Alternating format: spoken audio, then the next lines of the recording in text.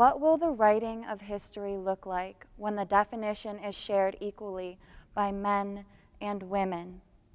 Will we devalue the past, overthrow the categories, supplant order with chaos?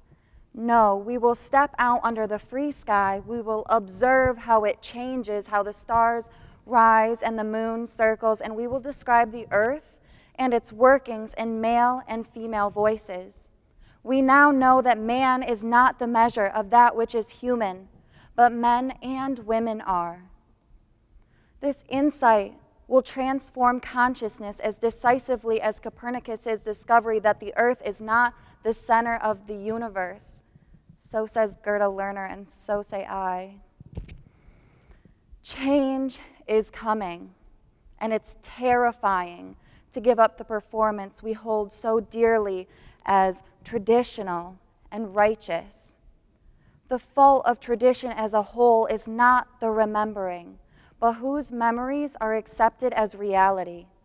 It is the phenomenon of women never being able to tell, the perception of women never being able to tell a full truth. Beginning with our origin tales, shame and delusion have been the condition of woman since the beginning of time. In Greek mythology, we see this with the tale of Cassandra. A god seeking her favor gives her the gift of prophecy. When she denies his sexual advances, instead of taking the gift back, he curses her, so that when she prophesies, no one will listen. So that when she tells what is to come as she knows it to be, it will fall on deaf ears. Nothing she says will be counted as truth, as everything she knows, predicts, and shares unfolds. And this is just mythology. But more recently, it took over 100 women's testimonies for Dr. Nassar to be held accountable for his molestation of young girls, even though a handful of women had spoken up well before the trial. Since the beginning of time, shame has been the condition of woman. Cassandra speaks, but no one listens. Now it is our time. It is our time to take responsibility as a culture and as individuals for our failings, for how we've truly failed ourselves and each other by neglecting to realize we're failing together. Gloria Anzaldúa says the ability to respond is what is meant by responsibility, yet our cultures take away our ability to act, shackle us in the name of protection. We are shackled to the train of thought and systems of oppression we have assigned to women and sexuality. We can show you your soul in the reflection of our eyes.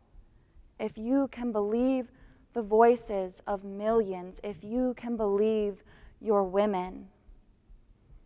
Most of my life, I've paid attention and watched these boundaries, men and women enforced around girls, these insignias of shame. Women keep breaking through boundaries only to see recycled limitations being put into place and held back together with shame. We won't let our blood and tears be the glue anymore. It's time to strip off our shame. As a student in my 20s, I don't know how you all have been funding your education, but I've heard of OnlyFans. And for those of you who haven't, OnlyFans is a brasserie of nude content, an online platform of virtual sex work for amateurs and professionals alike, go-go dancing, stripping, for some creators, porn. OnlyFans is only the tip of the iceberg. The reality is that we as women, young and old, are exploiting and commodifying our sexuality and bodies, using sex work to fund an overpriced and undervalued education is a much more mainstream phenomenon than media might lead us to believe. I was valedictorian of my high school. I worked 3 jobs to save for college. When I got the chance, I still couldn't afford to go. I turned to sex work, and more specifically, stripping. And I've taken classes here with women I know only as Diamond or Sapphire. When I started stripping, The women I bonded with, you know who you are, and I'm talking to you now. You were some of the most authentic friendships I made in my life, the strongest women I had ever known. And I won't let anyone make less of us. You see, as a woman, sex and shame have been interchangeable in my life. It wasn't until recently that I've come to the understanding that the best way to strip off my shame and your shame and our shame is to remove its pretense from my life. To better express our united values is to regard the culture of shame as a train of thought whose goals they need to be better articulated. I want to ask, why? A question I've asked since I could string sentences together as a toddler, this incessant asking of mine that's driven my father to the brink of insanity. Why? Why? Why? Why is sex work as an industry thriving if culture tells us it's simply a bottomless well of mutual pain? Culture is diseased. Culture's toxicity towards women and sex can be undone only by connecting and sharing stories without wearing those experiences as a badge of failure. We can hypersexualize women, or we can put them as figureheads, but can we be honest? Can we show compassion for one another, lay ourselves down so that we may spare suffering for our daughters, for our children, for those that will come after us, for those that stand beside us? Progress, as I see it, is to understand that forward together requires a connection of our individual story to our mother's story and your neighbor's story and my story, and to all the women and people who have been denied this compassion, who have felt this shame. A collective warning of how in the cultural perception of my failings, I see shame's failings as well, and how I want to grow together. In my time as a dancer, I was quickly made aware that stripping is an act of taking off my clothes. That part was obvious. What surprised me is that my eyes strip off the mask of the stranger.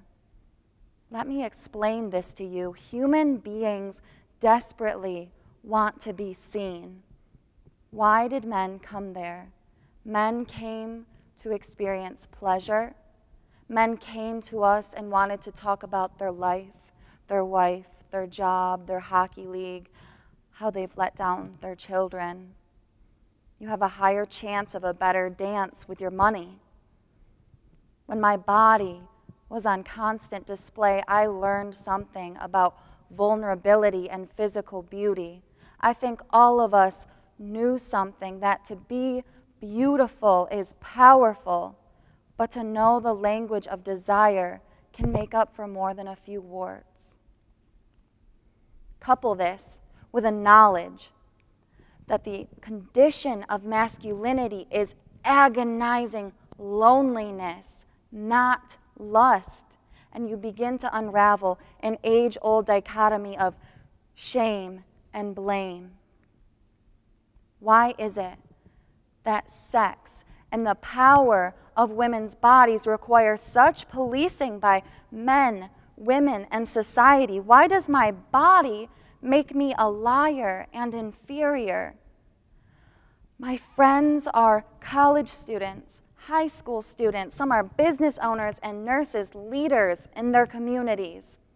An astounding percentage of these women have been drugged or raped or molested or assaulted mentally and emotionally and physically. And instead of a fury of justice, our stories I have watched be overly interrogated, dissected, called hysterical, delusional, and attention-seeking lies. These women, we are of sound moral character, so long as we do not question the hierarchy of power or call for intimate justice. This sounds a lot like the tale of Cassandra. Why is my reality called a lie and illusion of emotion? Pain is not gendered. Manipulation is not gendered. But this mistrust of reality most certainly is. So now I ask another difficult question. Why is it that the worst thing the girl from your hometown can be is a stripper? Because you're acknowledging her sexuality, her ability to commodify and manipulate her sexuality. And I understand the threat of knowing the woman who strips, because your partner might feel entitled to eye her tits like he does every other woman. Or because maybe sex is sacred to you, rightfully so, and you could never imagine exploiting your sexuality and your body. Maybe you could never imagine being seen in that way and still feeling respectable. I understand and I honor your fears. But if your partner is constantly ogling women, have a vulnerable conversation about sexuality and desires. If you're desperately ashamed of your sexuality, you need to talk about that. If sex is sacred, I honor that. Mine is as well. If you're unsatisfied and it manifests into constant hate and judgment, maybe give each other an orgasm. And now, sex is not the answer to everything. But let's quit encouraging hysterics, because we're ashamed to admit who we are and what we need. We are all hiding our whole experience of life. How much sharing is too much? Mothers deny the abortions they've had. Leaders can't tell of the abuse they've stayed in for years. Daughters keep hidden the story of their rape. Fathers won't articulate the psychological and physical beating of their fathers. It feels like war when our life experiences are simultaneously held prisoner, guard, and ultimately executioner. It is social conditioning that places blame on the narrative of pain in the form of humiliation and shame. It's the lack of empathy and compassion, the anonymity of the human being. I became a stripper because I couldn't afford college. I was chasing money to chase a dream because that's the nature of the society we've accepted. I was a stripper because universally accessible education is not a reality, and it ought to be. Our pain, our suffering, and even further, our resilience is our common ground. If art is resistance, if literature is resistance, so too can the authentic and explicit offering and realizing of our experiences be. Men, I won't encourage the toxicity any longer, but I want to heal the pain together. We can't hold your feelings anymore. We see your pain and we're consumed by it. You need to take it back. That's what we need from you. Know that women are no strangers to change, to pain, to the force of new life and death. We'll help you push through it. We'll slow your breath and wipe your sweat. Women, human beings that have felt the fear of being powerless, know that humiliation is a more intense feeling than either happiness or anger. Our desire to be a part of the community that rejects us is felt more deeply in our psyche than our desire to avoid dying, our will to live. I understand your fear of speaking your truth, but you are brave and you are not alone. When I was simultaneously Kaly and Bella, I fell in love with a group of women with dreams and fetishes and fears that saw each other and didn't flinch, but instead embraced one another and taught each other and brought big spenders to the stage when a sister was dancing and warned one another.